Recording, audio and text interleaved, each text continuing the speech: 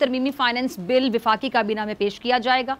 Subscribe करें और bell दबाएं ताकि कोई खबर रह न जाए। एशियाई तरक्याती बैंक ने जनूबी एशिया की मुआशी शरह-ए-नमू में कमी की पेशगोई करते हुए पाकिस्तान में महंगाई में इजाफे का खदशा जाहिर कर दिया है और पाकिस्तान में महंगाई बढ़ने की वजह बिजली की कीमतों और आलमी मार्केट में अशिया की कीमतों में इजाफा करार दिया गया। अच्छा, दूसरी जानिब तरमीमी फाइनेंस बिल वफाकी काबीना में पेश किया जाएगा, जिसमें 50 अरब रुपए का टैक्स इस्तिस्ना खत्म और टैक्स वसूलियों के अहदाफ 271 अरब रुपए इजाफे से 6100 अरब रुपए तक ले जाए जाएंगे। अच्छा, पेट्रोलियम डेवलपमेंट जो लेवी है उसमें हर माह 4 रुपये इजाफा करके इसे 30 रुपये तक ले जाया जाएगा और इसके साथ साथ साबिक चेयरमैन FBR शब्बर जैदी के मुल्क के दिवालिया होने से मुतालिक जो बयान था और फिर वजाहत पर भी प्रोग्राम में मैं बात करूंगी। मेहमान मौजूद है, किसी तारुफ के मोहताज नहीं, माहिर माशियात और तर्जुमान वजारत खजाना मुजम्मिल असलम साहब। बहुत शुक्रिया मुजम्मिल साहब ज्वाइन करने के लिए। मुजम्मिल साहब, खबरें चल रही हैं कि हुकूमत जो नए मिनी बजट है इसमें 140 अशिया हैं जिस पे 17% GST लगाने जा रही है और महंगाई की मारी आवाम ऐसी खबरों से जाहिर बात है खुश तो नहीं होंगे, परेशान है। आप इस मिनी बजट के हवाले से कुछ तफसीलात शेयर करना चाहेंगे नाजरीन के साथ? नहीं, बिल्कुल मैं आपके साथ इसमें थोड़ी सी क्लैरिटी देना चाहूँगा और शुक्रिया आपने मौका भी दिया। जी। देखें फिजा, पहली बात तो ये कि पाकिस्तान में जब से कम अज़ कम मैंने मईशत को कवर करना 2003-04 से शुरू किया है, वहाँ से लेके 2018 तक बहुत ही शायद ही कोई एक आध साल ऐसा हो जिसमें मिनी बजट ना दिया गया। हमने हमेशा मिनी बजट आते रहे, ठीक है। फिर ये हुकूमत आई तो इन्होंने अपनी पहले साल मिनी बजट दिया। उसकी एक वजह थी कि वो क्योंकि ये हुकूमत आई थी जुलाई में, तो पिछली हुकूमत जो थी नून की, उन्होंने इनका बजट दे दिया ताकि वो इलेक्शन में जीत सके। तो फिर इनको आके उस बजट को सही करना पड़ा क्योंकि वो इलेक्शन बजट दे गए थे। फिर इसके बीच में 2 साल इनकी हुकूमत के थे, कोई मिनी बजट नहीं दिया। इसमें आपके सामने हालात हैं, कोरोना आया, बहुत सारी चीजें आई, इसमें इंडिया ने हमसे हमला कर दिया, FATF के मसले, लेकिन हमने कोई मिनी बजट नहीं दिया। अब इस साल हम जो है ये सब इसको मिनी बजट का नाम दे रहे हैं। ये मैं समझता हूँ पहले तो मिनी बजट को समझा जाए। मिनी बजट इसलिए दिया जाता है कि जो आपके टैक्स अहदाफ हों और वो उसके हसूल में आप कामयाब ना हो रहे हो तो आप मिनी बजट दे देते हैं ताकि आप टैक्स अपने अहदाफ को हासिल कर सके। इस साल जो है माली साल जो चल रहा है, हमारे 5 माह में टैक्स के अहदाफ से हम आगे हैं और आगे भी थोड़ा बहुत नहीं, 300 अरब रुपए हमने हदफ से ज्यादा इस वक्त अपने हासिल किया हुआ है। तो हमारा ये इसको मैं मिनी बजट इसलिए नहीं कहूंगा, ये रिफॉर्म बजट है। इसमें हम कुछ रिफॉर्म कर रहे हैं। अब रिफॉर्म क्या कर रहे हैं, आप भी हैरान हो रही होंगी कि ये देखें नए अल्फाजों के शायद गोरख धंधा खेल रहा है। ये इसमें कोई गोरख धंधा नहीं है। देखें ये रिफॉर्म बजट इस तरह है कि टैक्स का सिस्टम क्या होता है कि अमीर से टैक्स ले और गरीब की फलाह पे खर्च करें, ठीक है। अब IMF जो है एक प्रिंसिपल स्टांस में कहता है कि आपने क्यों जो है टैक्स को मसावी क्यों नहीं रखा हुआ। आपने जो है टैक्स में कई जगह पे छूट दी हुई। अब आपने जैसे खुद बताया कि हम सेल्स टैक्स जो है 17% जिन चीजों पे नहीं होगा उन पे लागू करने जा रहे हैं। पहले तो मैं बता दूं किन चीजों पे लागू नहीं होगा। खाने पीने की जितनी भी अशिया हैं जो आप लोग लेते हैं, जैसे कि सब्जियां लेते हैं, खुली चीनी लेती, ये खुली चीजें लेते हैं, आटा खुला लेते हैं, इनमें किसी पे नहीं है। फिर खाद जिस पे जो है जिसकी वजह से खाना पीना तैयार होता है में, खाद पे टैक्स नहीं लगेगा।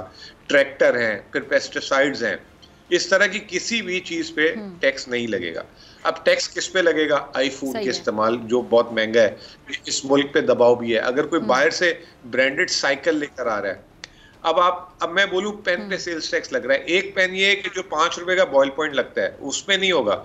जो बाहर से लग्जरी पेन्स आ रहे हैं जो $1000 डॉलर के होते हैं, 2-2 लाख रुपए के, 50-50 हजार रुपए के, आपने देखे भी होंगे, ठीक है, उस पे अगर लग और जिनको हर कोई अफोर्ड भी नहीं कर सकता जी, तो इस तरह की चीजें। अब कॉर्नफ्लेक्स है, अगर कोई बाहर से इंपोर्टेड आ रहा है या कोई बहुत ही इंपोर्टेड किस्म की जो है बेकरी के आइटम्स आते हैं, आपने देखा होंगे बिस्किट वैसे तो 10 रुपए का ही मिल जाता है और 1000 वाले डब्बे भी हैं, आपने अगर स्टोर्स में देखे हो।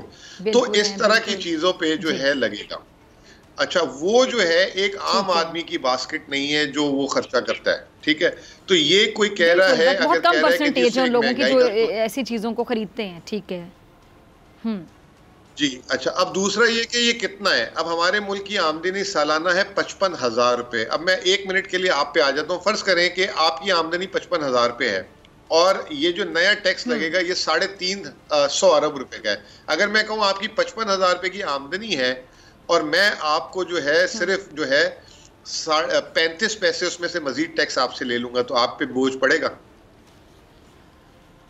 ठीक है, नहीं पड़ेगा ना। तो ये जो है सिर्फ ये जो टैक्स की जो आमदनी है मुल्क की और 350 रुपए जो है 350 अरब है, ये इतना सा हजम है और ये लगा भी किस पे रहे मैंने आपको बता दिया। तो ये एक बिल्कुल मिस इन्फॉर्मेशन फैलाई जा रही है ताकि जो है लोगों के अंदर मजीद बेचैनी हो और जो है लोग जखीरा अंदोजी करना शुरू कर दें। ये अच्छा मुजम्मिल साहब, मैं आपकी मौजूदगी का फायदा उठाते हुए जरा एक सवाल पूछना चाहूंगी। ये बहुत से लोगों के जहन में आ रहा होगा, अक्सर आप जैसे जो बड़े अच्छे माहिर मुआशियात जब उनसे हम प्रोग्राम में बात करते हैं तो अक्सर कहते हैं जी कि बस बेचैनी फैलाने के लिए एक लहर फैलाई, रूमर्स फैलाई जा रही हैं। चले ऑपोजिशन किसी हद तक कह सकते हैं कि रूमर्स फैलाने में आगे आगे होती है और उनका काम है जाहिर बात है टफ टाइम देना, लेकिन कुछ तज्जियाकार जो कि इकॉनमी पर गहरी नज़र रखते हैं, मईशत पर गहरी नज़र रखते हैं, बड़े अच्छे तरीके से समझाते हैं, कुछ ऐसे लोग भी फिर रूमर्स फैला रहे होते हैं आपके मुताबिक। किसी का नाम नहीं लेना चाहती, सिर्फ क्लियर करना चाहती हूँ कि क्या वाकई ऐसे लोग भी ये बातें और आवाम में बेचैनी फैला रहे होते हैं, हालांकि हकायक कुछ और होते हैं?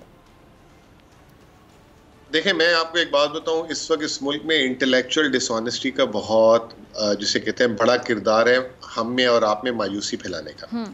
अच्छा, मैं भी 18 साल से जो है मईशत कवर कर रहा हूँ, अलग अलग दौर देखे मैंने, ठीक है ना। मैं टीवी पे एक एंकर से ज्यादा आता हूँ क्योंकि दिन में 2-3 प्रोग्राम्स कर लेता हूँ।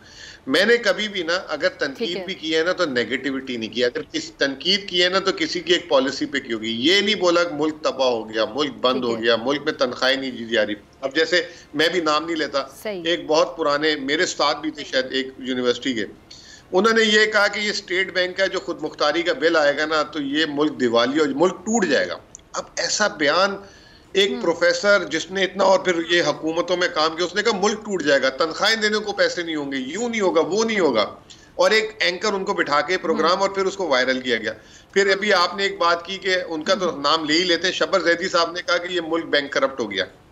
तो मैंने शबर जैदी साहब से मेरा ताल्लुक भी अच्छा है, मैंने उनको बजाय पर्सनल जाती मैसेज करने के ट्विटर पे मैसेज कर दिया उनको, उस सारों के सामने। मैंने कहा आप मुझे समझाएं कि ये आपका स्टेटमेंट।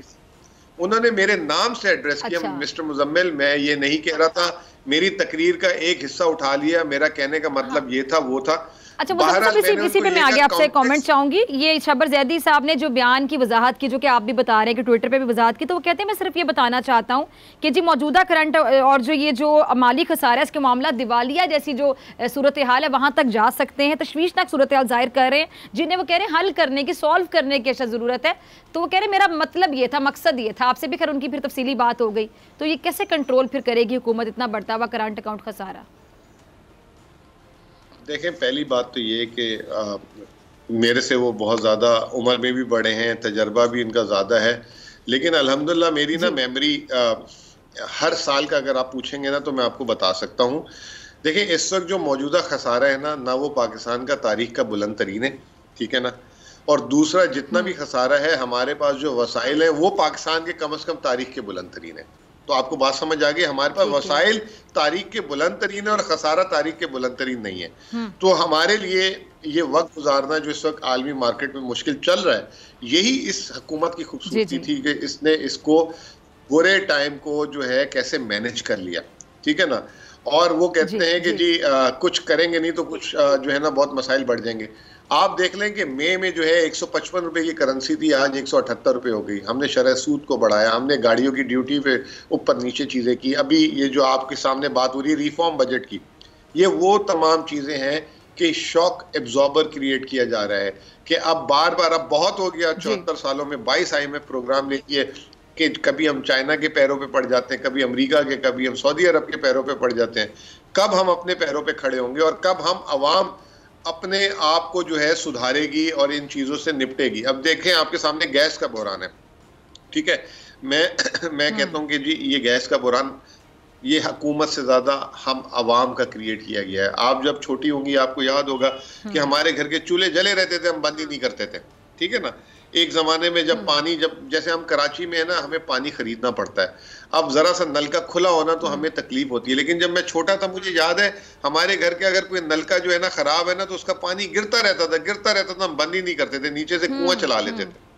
तो ये जो है हमारी जो माजी की बदएहतियाती और ये जो हमने अपने वसाइल को जिस तरीके से तब भी अगर हमें याद कर लेते, ये जी, ये अब अवेयरनेस पैदा, अभी भी देखें हम कौम एज अ कौम जो है कभी कोई बोलते हैं तो वो माजी का रेफरेंस देने लग जाते हैं, उस दौर में तो ऐसा नहीं होता था।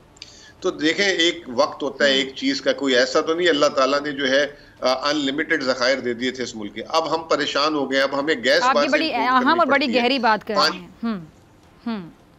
तो ये तमाम चीजें जो हैं, तो इस हुकूमत की जो एक अच्छी चीज ये है कि ये हुकूमत जो है ना कड़वी है, मैं ये कड़वी गोली है आप यूं कह लें। ये जो है ये नहीं देख रही कि अगला इलेक्शन लड़ना है, या अभी कल का बाई इलेक्शन आप देख लें, खानेवाल का हार गए ना ये।